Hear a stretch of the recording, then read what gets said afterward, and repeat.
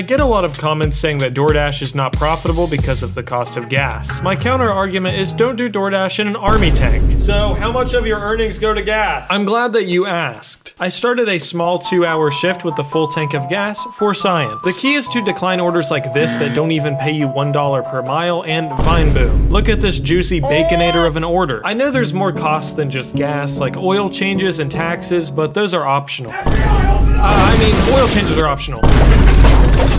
At the end of my shift, I made $42.75 and spent $3.69 on gas, or about 9% of my earnings, and received a contract violation because this customer said their order never arrived. Here's me crying the next morning when I found out, but I stopped because you subscribed.